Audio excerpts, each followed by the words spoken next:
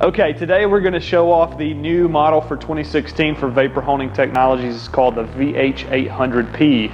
This machine, from a size perspective, falls right in between the 750 series and the 1000 series. The dimensions, real quick, 33 inches wide, 30 inches deep, and 25 inches high, and that's your work area. The machine sits right now overall about 65 inches high to the roof. Of course, with the exhaust stack on the back, it's going to be about 75 inches. The machine uses the same components, the same pumping systems, the same electrical setup, and so it is going to work identical. What we're able to do here is offer a very rugged and durable molded enclosure. It's a single piece unit, so there is no leaking, there is no rust, and the wall thickness is 1/4 inch thick. So you can imagine how strong and how durable that machine is. It's really incredible at what it's able to accomplish for us. And so when you purchase this machine, it's literally going to be a lifelong product for you as long as you maintain it correctly. And so, you know, what we're going to do today is we're going to give you a quick walk around. And so really, to start out, something that we really like is you're going to notice that we have the optional caster kit, locking caster kit on this machine. This gives you the ability to move the product around your shop. A lot of times people like to set this machine up in some really tight spaces. Well, what that's going to mean is it's going to be hard to service the machine. It's going to be hard to clean it out when the time comes. So this gives you the ability to move the machine really quickly and very easily. The machine itself is about 200 pounds, 210 pounds.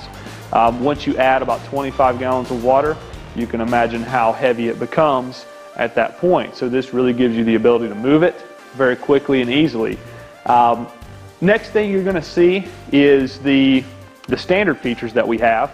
A stainless steel right-hand side loading door and a fabricated metal base, and also a window rinse bar setup, which is automatic.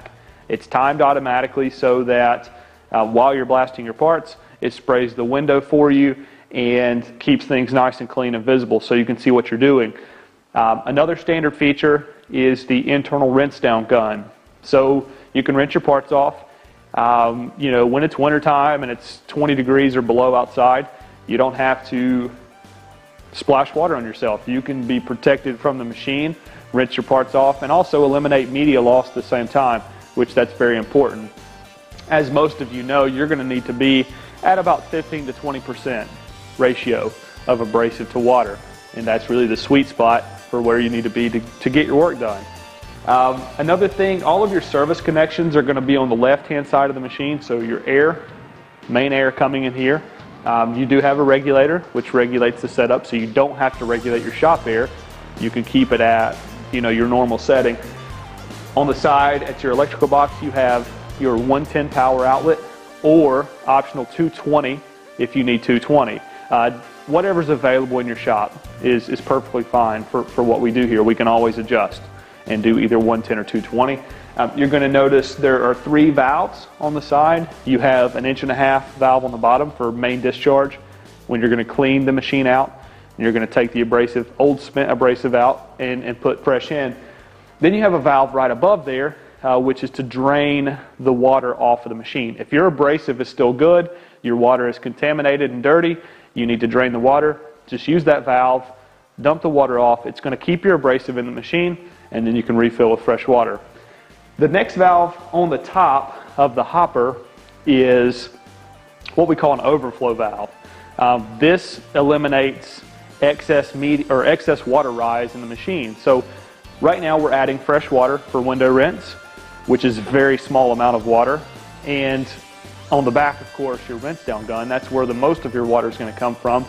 But as you know, it's fresh water, it's coming in, you're adding it to the machine, the level is rising while you're using the machine. Well, at a specified time, it will eliminate any water level change in the machine and equalize it back to where it needs to be. Moving on to the back of the machine, we're going to show you the freshwater hookup, and this will have a standard garden hose connection fitting on the back. What this freshwater feed will do for you is going to feed your internal part rinse gun to rinse your parts off inside of the machine after blasting. It's also going to feed the freshwater window rinse bar to clean the window while you're blasting as well. And this pretty much wraps up the features of the machine. At this point, after you've connected everything as a new user, hooked up your power, hooked up your air, filled your machine with approximately 20 gallons of water and 20 pounds of abrasive, you will be ready to start using your new VH800P machine from Vapor Honing Technologies. If you guys have any questions, please give us a call, shoot us an email, and we'll be glad to help you out.